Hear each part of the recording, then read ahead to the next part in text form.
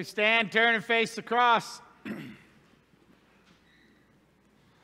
thankful that you came to worship today on this fourth Sunday of Advent, the Sunday by tradition where we lift up the very good gift of Mary and her faithfulness in this plan of God's that unfolds in Jesus. Let us begin this morning with hymn 269, Once in Royal David City. If you'd like to look in your hymnal to get the music, or the words will be on your screen.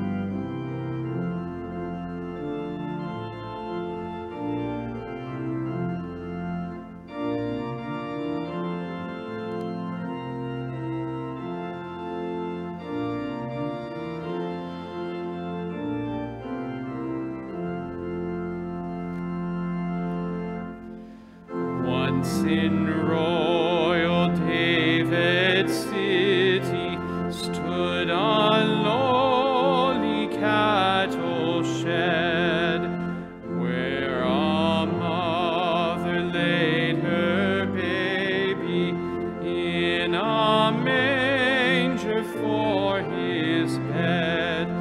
Mary was that mother mild, Jesus Christ, her little child.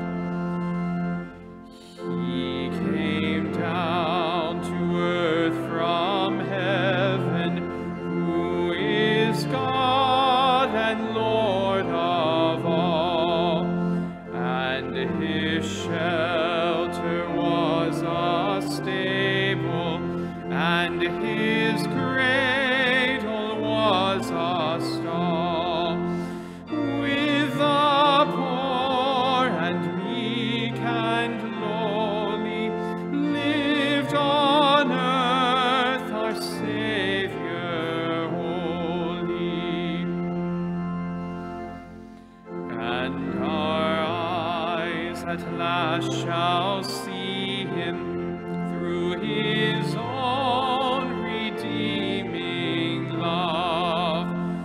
For that child so dear and gentle is our Lord in heaven above, and he leads his children on to the place where he is gone. Not in that poor lowly stable, with the oxen standing by, we shall see him, but in heaven, set at God's right hand on high.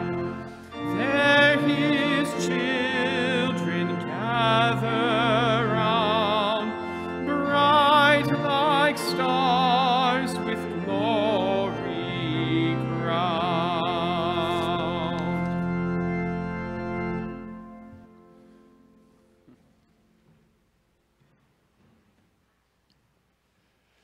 We begin with our apostolic reading. The grace of our Lord Jesus Christ, the love of God, and the communion of the Holy Spirit be with you all. And also with you. Amen.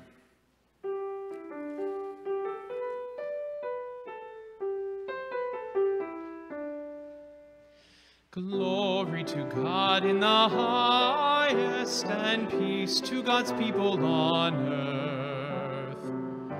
Lord God, heavenly King, almighty God and Father, we worship you, we give you thanks, we praise you for your glory.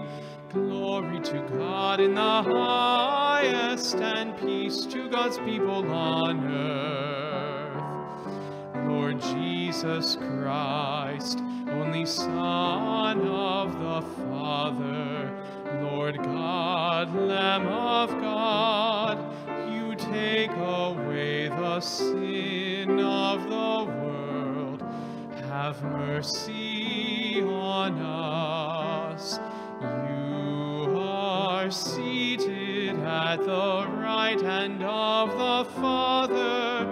Receive our prayer. Glory to God in the highest, and peace to God's people on earth. For you alone are the Holy One.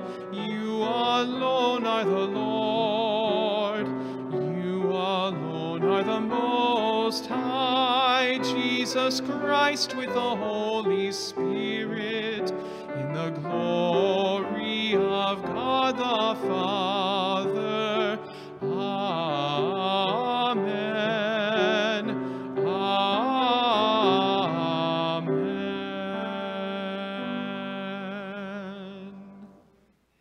Let us pray. Stir up your power, Lord Jesus Christ, and come with your abundant grace and might to free us from all that binds us, so that we might receive you in joy and serve you always. For you live and reign with the Father and the Holy Spirit, one God, now and forever. Amen. You may be seated. We'll light our candles now.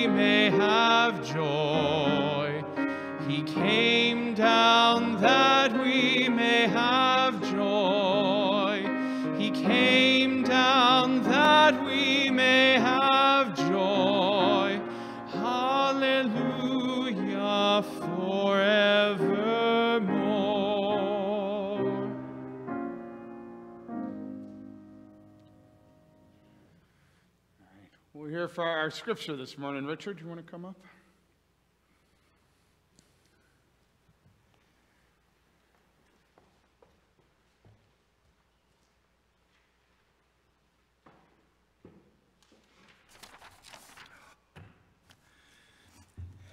A reading from the book of the prophet Micah. But you, O brethren of Ephrathiah, who are one of the little clans of Judah, from you shall come forth for me one who is to rule Israel, whose origin is from ancient days. Therefore he shall give them up until the time when she who is with labor has brought forth.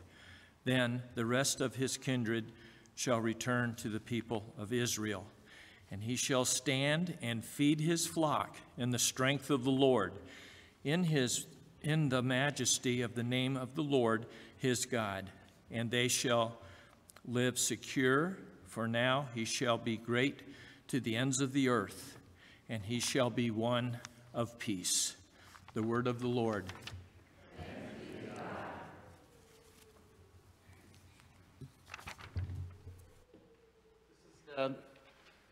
This is Sunday where we hear about Mary, so we are going to sing this wonderful verse in Mary's voice from the Holden's Evening Prayer, and then encourage you to stand up and sing with us.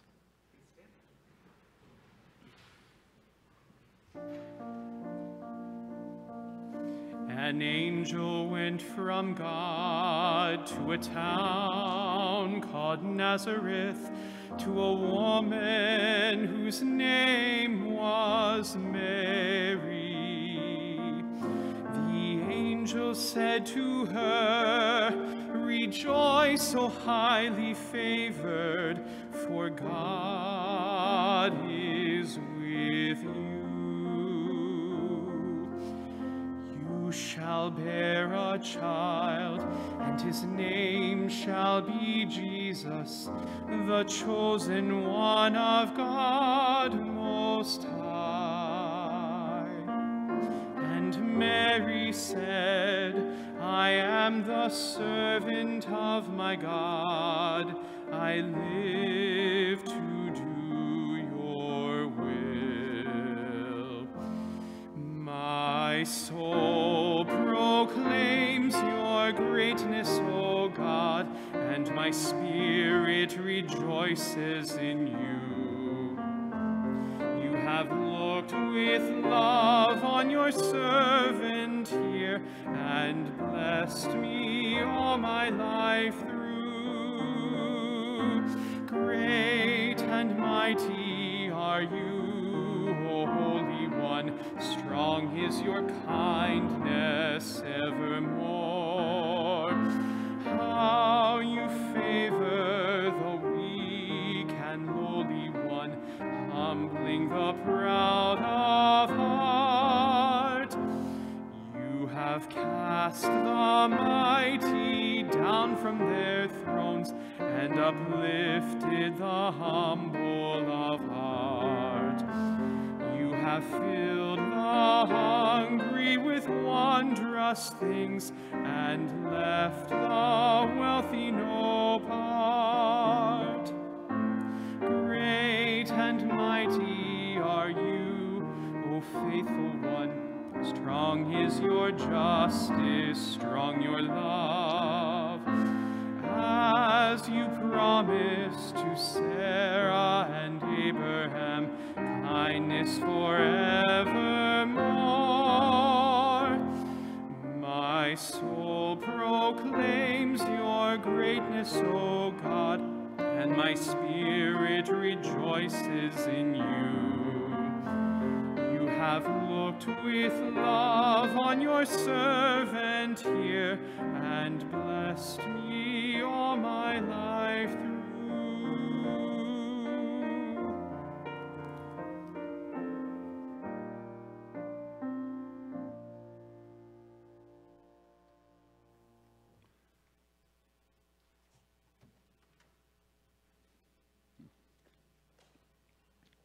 While we're standing, let's welcome our gospel.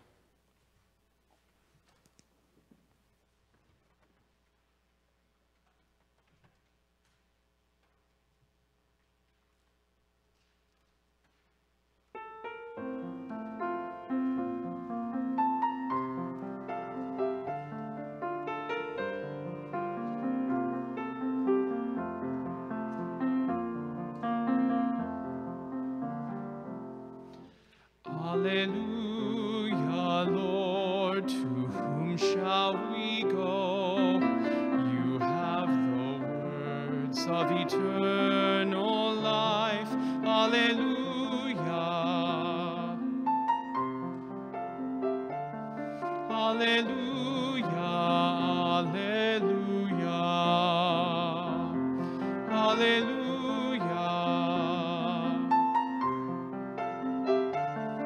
Alleluia, alleluia.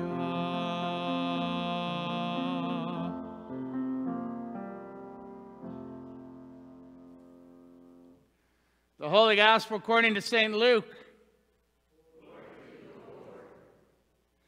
So in those days, Mary set out with haste to a Judean town in the hill country, where she entered the house of Zechariah and greeted Elizabeth. And when Elizabeth heard Mary's greeting, the child leaped in her womb. And Elizabeth was filled with the Holy Spirit, and she exclaimed with a loud cry, "Blessed are you among women, and blessed is the fruit of your womb. And why has this happened to me, that the mother of my Lord comes to me? For as soon as I heard the sound of your greeting, the child in my womb leaped for joy. And blessed is she who believed that there would be a fulfillment of what was spoken to her by the Lord." And then Mary said, "My soul magnifies the Lord, and my spirit rejoices in God my Savior. For he has looked with favor on the lowliest of his servants. Surely from now on, All generations will call me blessed. For the Mighty One has done great things for me, and holy is his name.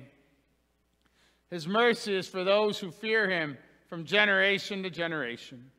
And he has shown strength with his arm. He has scattered the proud in the thoughts of their hearts. He has brought down the powerful from their thrones, and he's lifted up the lowly. And he's filled the hungry with good things and sent the rich away empty. He has helped his servant Israel in remembrance of his mercy, according to the promise he made to our ancestors, to Abraham and to his descendants forever. And Mary remained with Elizabeth about 3 months, and then she returned to her own home. The gospel of the Lord. You may be seated.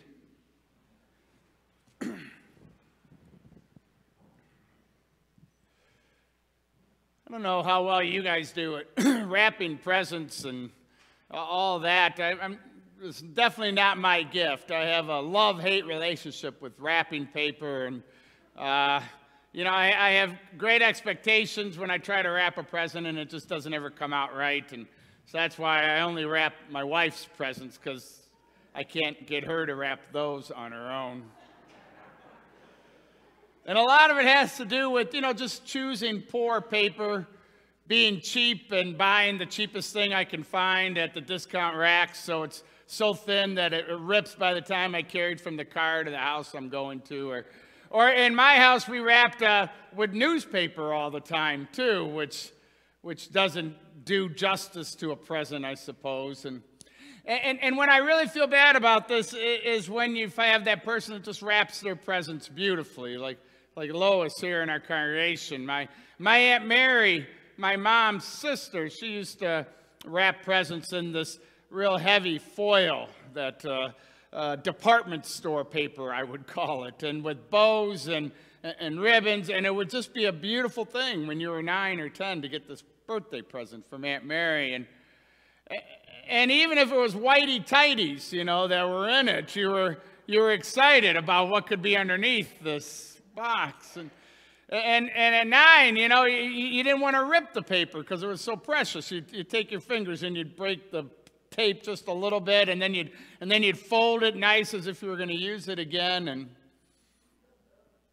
that's what I aspire to, but that's not normally what I reach. And it's an enthusiasm that I would have at a well-wrapped present that I think about Mary, because in real ways, God is giving us this present of Jesus, and Mary is sort of the wrapping paper that Jesus comes in. And the world's already decided that Mary is bargain wrapping paper that you get at Odd Lots or Big Lots. That's how she appears to everybody, that's for sure. I mean, she's poor, from a poor family in a village on the corner of the Roman Empire along the Sea of Galilee. And she's a young woman in a culture where really women only had any power and voice once they got married and bore children. And if they didn't get married and bore children, then they were as lowly as slaves or children themselves their whole lives. And God's plan doesn't do her any favors either, because it involves her getting pregnant without being married, which would make her an outcast in her village and a harlot in ways that people would whisper about her. No, it feels like an odd choice for God to make this Mary to wrap this present Jesus in. And so your inclination is thinking that God found some old newspaper to wrap this thing up. But when Luke, who tells the story of Mary with such love, when Luke unfolds this character for us, we get a sense that we've underestimated what God has done, which is normal for us, isn't it, in our faith lives? That Mary, in fact, is this thick department store foil wrapping Jesus with ribbons and bows. Just look at the traits of Mary in the scripture. She's patient. She's humble. She ponders. I love that about her. And when all these things are going on, Luke twice tells us that Mary just steps back at the workings of God and ponders. Luke says, just takes it in, rather than me or you asking 1,000 questions and wanting to figure it all out. Mary's letting it unfold around her. God, that's just wonderful. And maybe the trait that I'm most attracted to, the one that encourages me and challenges me in my faith, is that she's obedient. Not an easy word that we use, especially for women nowadays, as we see the abuse in a patriarchal system of demanding women be obedient. But Mary's obedient in her faith in a way that calls all of us, men and women. I mean, she says yes, right? and you say, well, of course she said yes, but no. No, every one of us has the opportunity in the midst of our faith lives to say no. I mean, that's this contract that we have with God. That's this free will. And Mary yet says yes. Even though saying no was by far the easiest answer when God comes to this young woman with this plan of having a child. Because, of course, you know the story that by Mary saying yes, she puts herself in danger, killings of pregnant women by their own family members in the Middle East today and in the Middle East then were not unheard of. There could have been some crazy uncle that decided to blot out the shame that Mary was bringing them. Mary's only hope for a full life was to be married and have a husband in her culture, and having this child put her in danger of tragically ruining her life. And even if she tried to explain what the angel Gabriel told her, that this child is somehow from God, you could hear the snickers and the sarcasm of the other village community that surrounded her as they retold that story. And Mary was obedient. She's the best sort of wrapping paper. And just so Luke makes clear that you hear that her obedience is the center of her faith, he tells a story right before Mary about Zechariah, this wise old priest who has a similar sort of story. God comes to Zechariah and his wife Elizabeth in their old age and says, you're going to have a baby. When Mary hears that news, she says, yes, I am a servant of your Lord. When Zechariah hears that news, he goes, what? No, whoa. I mean, Luke wants us to hear the unexpected Mary is the one whose faith we can learn from, not the one we expect, Zechariah.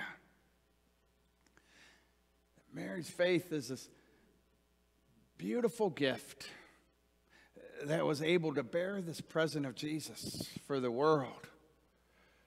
And Luke wants us to fall in love with her as he's fallen in love with her in this story. And as generations have been moved by her faith, she isn't bargain basement wrapping paper. She's the best sort. What Lazarus used to do when you'd stand in line and wait. Mary. You know, in the waters of baptism, each of us have received this very same gift. What we believe is that God dwells in us through baptism. That we've opened ourselves like Mary and we've said yes.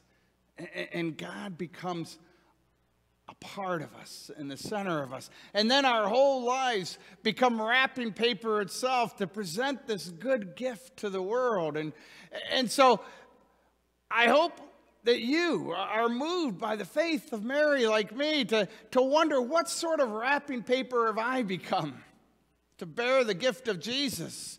Mary is called Theotokos by the church, bearer of God, when really we are all Theotokos, bearers of God. How have we wrapped that present? What do our lives look like?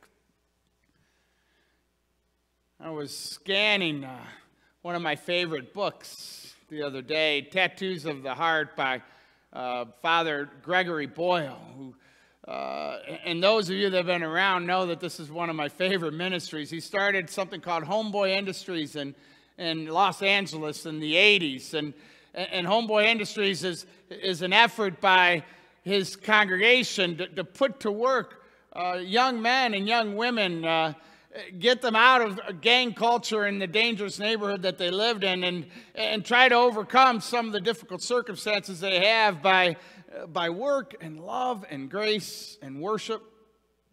It's really a fascinating and fantastic ministry that's still going on, still led by Father Boyle, a cancer survivor now. And basically what they do is they create all these enterprises that they put kids to work. And one of those is graffiti removal in L.A. And so Miguel is the story that I was reading. It's a story of a 23-year-old named Miguel, who, like most of the men and women in Homeboy Industries, Father Boyle has known them since they were babies before, and has known their parents before them. And he said that Miguel's story, unfortunately, isn't an unusual story.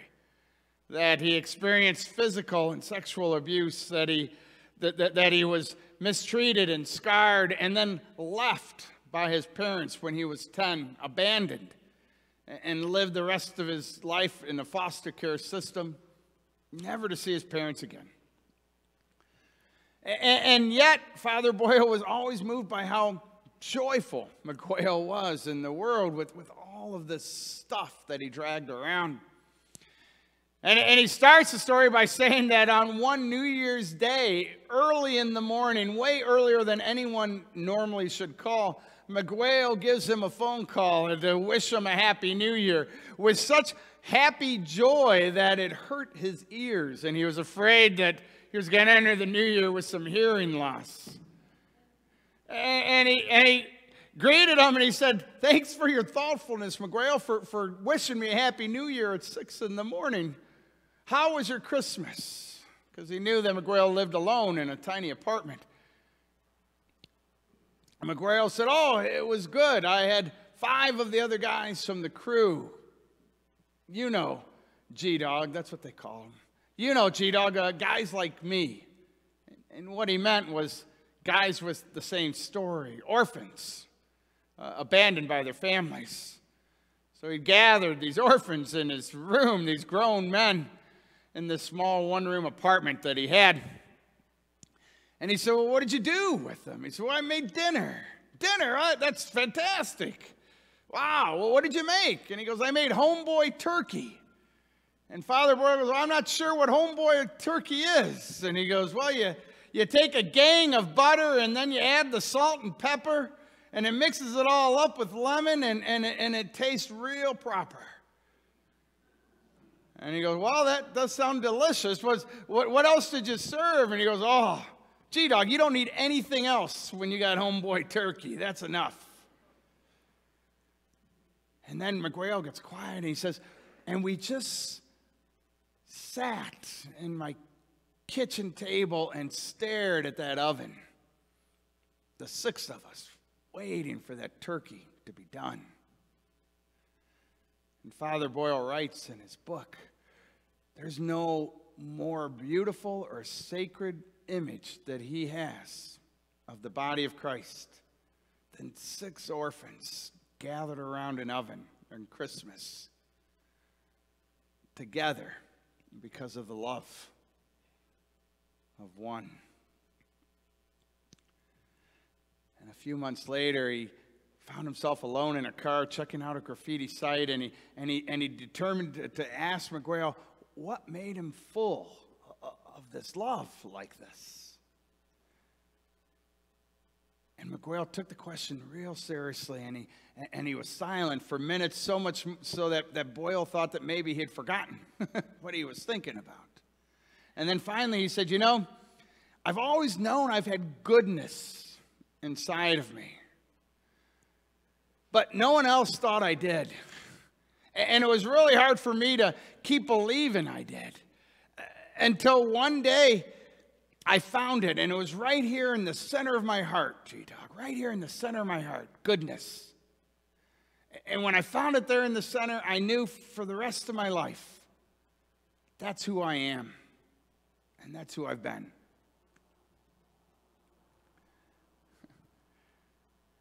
Miguel receives God at the center of who he is, goodness, and then becomes this present that the world has already determined is newspaper wrapped over whitey-tighties. But it's not, is it? It's the most beautiful foil paper we can imagine, with ribbons and bows, with the most precious gift in the midst of it. God, God's self, Theotokos, God-bearer. That's the sort of present we are all called to be. Mary, wrapped in foil with ribbons and bows, bearing God by her humility and obedience. Miguel, wrapped with foil and ribbons and bows, bearing God by his goodness and joy. You, wrapped in foil and bows and ribbons, bearing God with the gifts of faith that you've received in these waters. God has a vision for you to be the best present ever. Bear that present with all the joy and the beauty of the God who has saved you in these waters. Amen.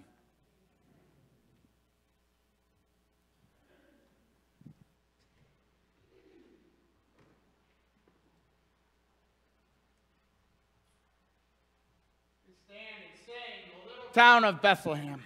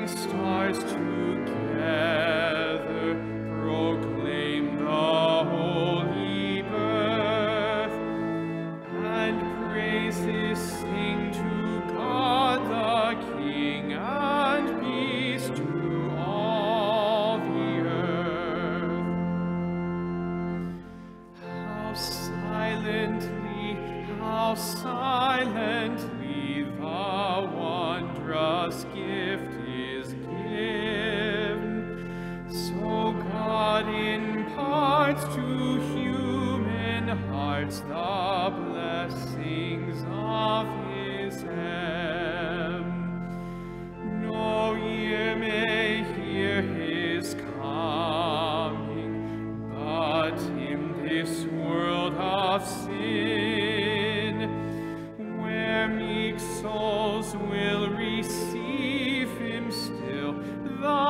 dear Christ enters in.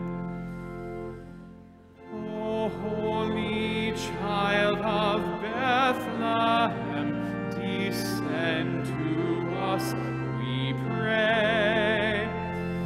Cast out our sin and enter in, be born in us today.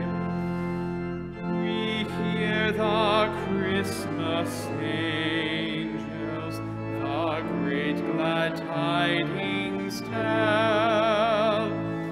Oh, come to us, abide with us, our Lord Emmanuel.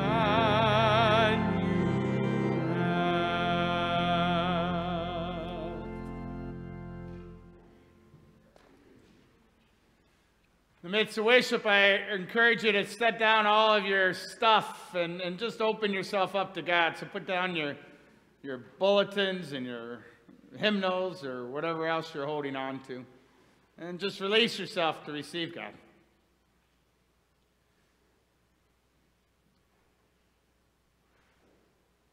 Let's breathe in the Holy Spirit and breathe out all that keeps us away from God in this frenzied season.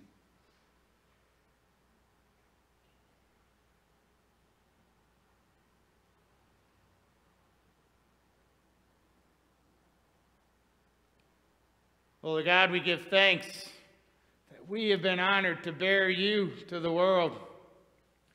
Make us the sort of present that brings delight by the gifts that you have given us.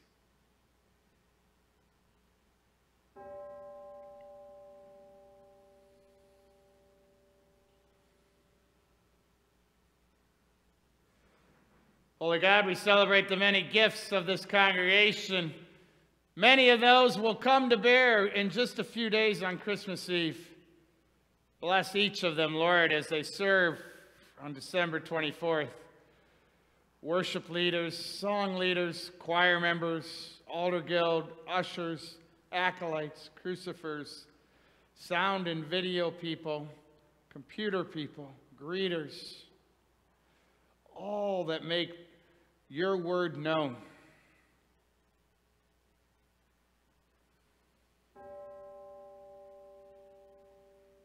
Holy God, we pray for the visitors that might come and worship with us this week ahead. May they find in here the best wrapped gift of all, your love beckoning to them, your angels calling them and opening them. And may they leave bearing your goodness too.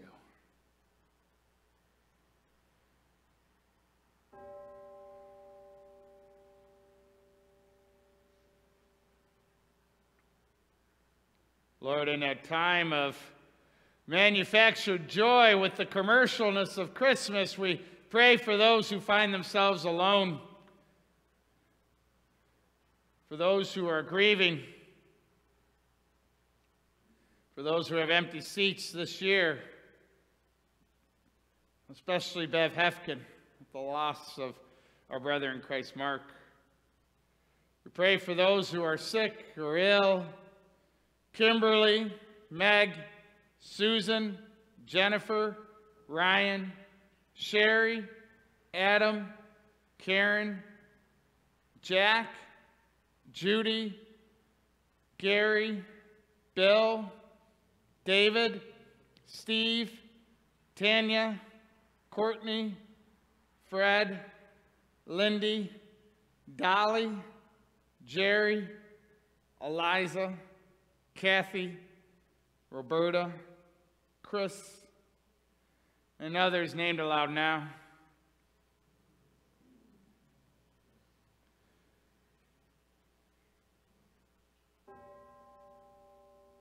Lord, we lift up all these prayers with the confidence of those who have been called, declared righteous, and sent out to share your love. Make us, Lord, all Theotokos, bearers of God. Amen. The peace of the Lord be with you all. Please share God's love, God's peace with one another this morning.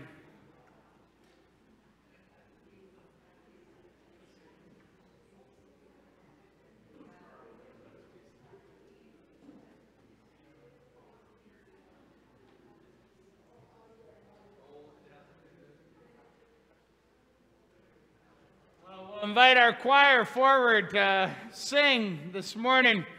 Our ushers will take an offering as they come through. If you have an offering to share online, if you'd like to share an offering, you can go to our website and do so there. And if you need an offering, if this is a season of your life where you need more, please let us know, and we have gifts to share with you, that's for sure.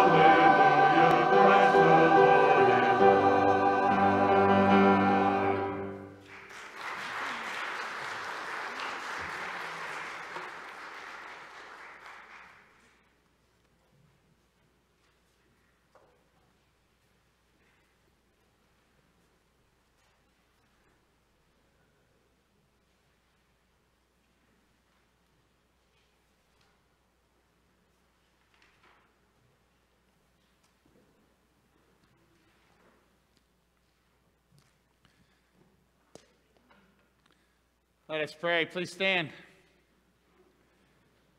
Holy God, receive all these gifts as a sign of our love for you. Give us the wisdom to use them in your world to bear, God, for all to delight. Amen.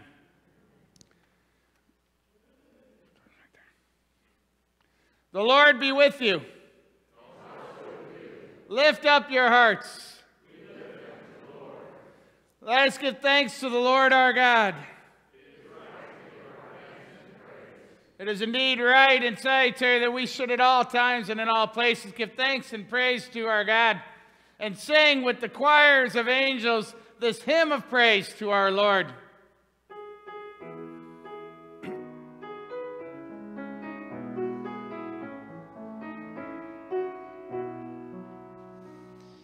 Holy, holy, holy Lord, God of power and might. Heaven and earth are full of your glory, full of your glory. Hosanna, Hosanna, Hosanna in the highest.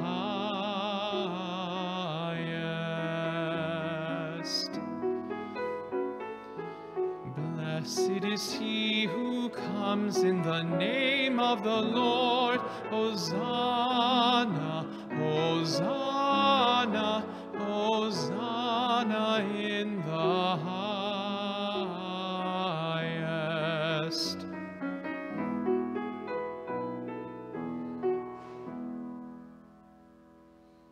Let us pray. Holy God, we come to you again with the humility of Mary, on our knees, asking for your presence to be found in this ordinary meal of bread and wine. Trust in the promises that have been made to us, as Mary trusted that angel that came to her. Help us live into that trust, Lord, believing what Jesus taught in the night he was betrayed, where he took bread and broke it and gave thanks and said, "Take and eat. This is my body given for you. Do this in remembrance of me." And again, after supper, he took the cup and he blessed it and he gave it for all people to drink, saying, "This cup is a sign of the new covenant shed in my blood for you and for all people for the forgiveness of sin. Do this for the remembrance of me." For as often as we eat this bread and drink this wine, we are proclaiming the very mystery of faith, that Christ has died, Christ has risen, Christ will come again. Come, O Holy Spirit, come. Transform this meal so that we are transformed by your very presence that lives within us. Come, O Holy Spirit, come. Change us to be your people. Amen. Our Father, who art in heaven, hallowed be thy name. Thy kingdom come, thy will be done, on earth as it is in heaven. Give us this day our daily bread, and forgive us our trespasses, as we forgive those who trespass against us. And lead us not into temptation, but deliver us from evil. For thine is the kingdom, and the power, and the glory, forever and ever. Amen.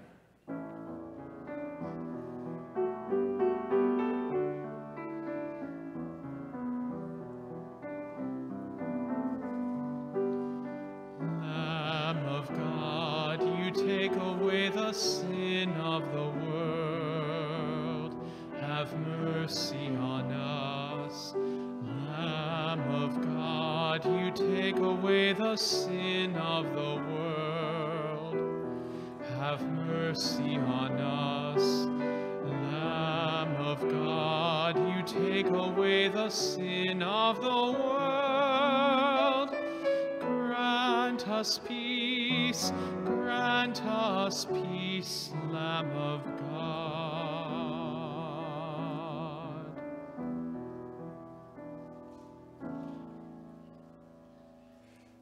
If you made it to your pew without a communion kit and would like to share communion with us, there's bowls on the two bowls in the middle of the aisle that you can make your way to and grab. Let's release that wafer, pulling off the clear plastic on top. Let's take this as one. The body of Christ given for you. Pull back the foil.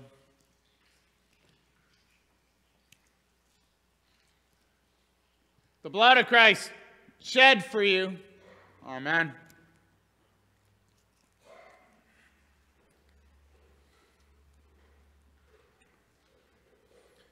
Fed and nourished by our Lord's body and blood, may you be strengthened now to be God's people forever and ever. Amen. You may be seated. I have just a few announcements before we scatter for the week ahead. It's a big week for our children and youth this week. We had breakfast with Santa on Saturday. Yesterday we had great turnout. We had roughly about 100 children that came and about 200 breakfasts that were served. Thanks to our dart ball team that was our cooks in the kitchen, and our high school youth that were the volunteers throughout. They did a wonderful job running the crafts in Fritz Hall. We just got wonderful youth here. And then all the parents, especially our Messiah Christian School parents who came out in volumes and supported that day. So it was a good ministry. And then we just had at 9:30, we had a Christmas program with children and youth led by our family minister, Adam, and our choir director, our junior choir director, Lori Hitzman, and our VIP director, Allison Carroll, and all our children and youth. It was a fun time at 9:32. So a good weekend for us here, and we can feel thankful. We are going to keep the offering envelopes in the sanctuary or in the Welcome Center for another couple weeks.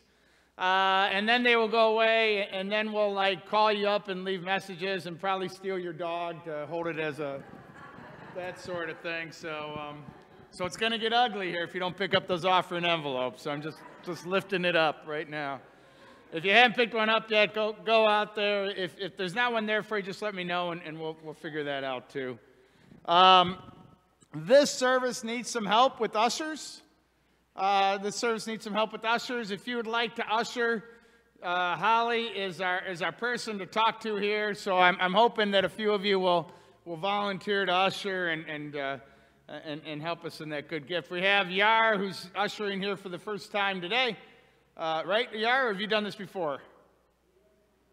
You see, and she's doing a wonderful job too. And so there you go. Thanks, Yar, for stepping forward. The altar flowers you can order altar flowers. We are doing it by Sign Up Genius. When you get that email on Friday with all of the stuff that's going on in the church, you can scroll down and click on that. The white bulletin board that we passed out, I think the Sign Up Genius way of getting there is there too. If you are just like somebody that's going, I ain't going to touch anything called Sign Up Genius, then you can call Linda on Tuesday, Wednesday, and Thursday and tell her when you would like to have flowers. And if you don't know, members of the congregation put flowers on our altar to make this space beautiful for Sunday worship. It's a good gift. And they usually do it on days that are important to them, like anniversaries or birthdays or days that someone passed, or just to the glory of God. And how much do altar flowers cost, Meg? $20. So $20, and then you take them home at the end of this 11 o'clock worship service. So it's a good gift for us, and you get them at home, and to do that for this year ahead, we start 2022. So Christmas Eve, I hear, is Friday. Bad news for you, that's my day off. But we got such great leaders here, we'll be fine. For the rest of you, you'll be here at 1:30, 4:30, 7:30, and 11 is the four services we have. We went back to the traditional number. We aren't actually expecting the traditional amount, which could be 1,000 to 1,100 some years. But we wanted to have as many services to space out people as well as best we could in the midst of this pandemic. So, and all of them, the 1:30, 7:30, and 11 are all traditional worship services. Led by our organ and piano, and the 4:30 is led by the praise team. But they're all very, very similar services with candles and silent night. You got cards when you came in. I forgot to tell people all this all morning. We're not giving those cards to you necessarily, because most of you have been around the block a few times. We're giving those pretty cards for you to give to your neighbors. So just walk over to your neighbor's house, and if you're too shy to knock on the door, put it in their mailbox, but knock on the door would be best, and hand it to them and invite them to worship on Sunday. You're the only service I remember to tell that to. There you go. So now you bear the burden of getting rid of all those cards. And then Sunday, a week from today, we're only having one combined worship service, and that's at 10 in the morning. So Sunday, December 26th, we're having one combined worship service. That's at 10 in the morning, and I will be here to greet you then. So if you came at 11 o'clock next week, you would already have missed the worship service. So 10 o'clock next week, one service. January 2nd, the following week will be a normal 8, 9:30, and 11. So it's just that one Sunday we're paring it back just to give some of our people some breaks and things like that after the Christmas Eve. Check the bulletin over the next weeks about the activities that you normally do at Messiah. A lot of things are not happening to give volunteers a break, except for choirs. They're all meeting this week because they've got a lot of work to give their good gift. But other things like fellowship and education I think most of the outreach things that we had already planned are happening, except for Messiah pickup. So just make sure your event is happening before you come out over the next week. We normally shut down the office completely between Christmas and New Year, too. So if you need to get into the building, you'll have to call the pastor or Jude or Richard or council president or somebody like that to help you if you need access to the building in that time. Okay. Finally, if you saw the emails, we did lose a member this week. Mark Hefkin died suddenly of a catastrophic stroke. Mark and Bev have been members for about 5 years, about 74, and so Bev begins this journey, hopefully supported by our congregation of grief. They've chosen to have a small family-only funeral at Cotner's Funeral Home here in town that I'll be leading tomorrow afternoon. So keep Bev in your prayers and her 2 daughters that they raised. Let's have our blessing before we scatter. Please stand.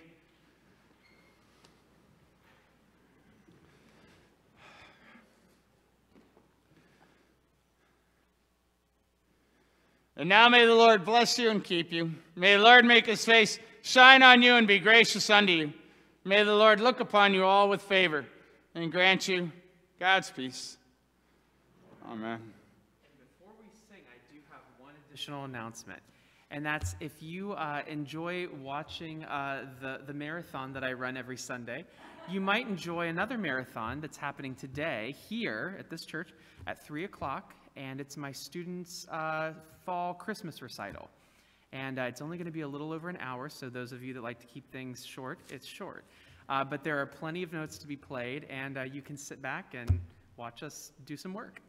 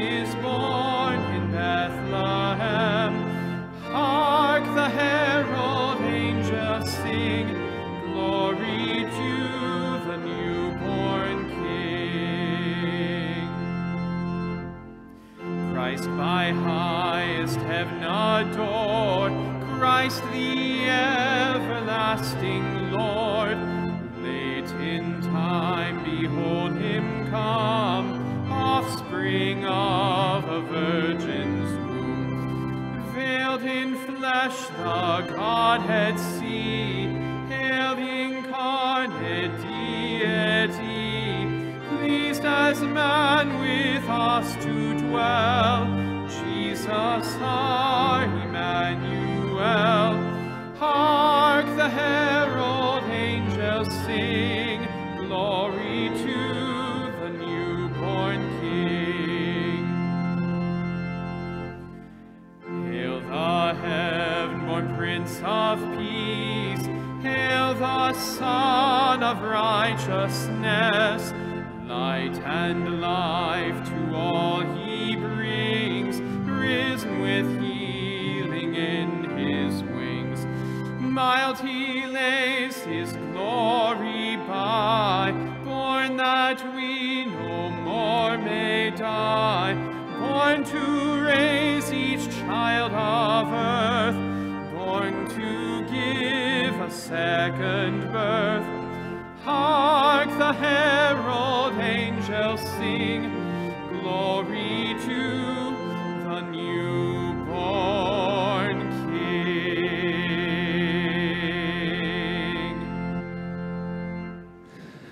Go in peace and serve the Lord. Amen.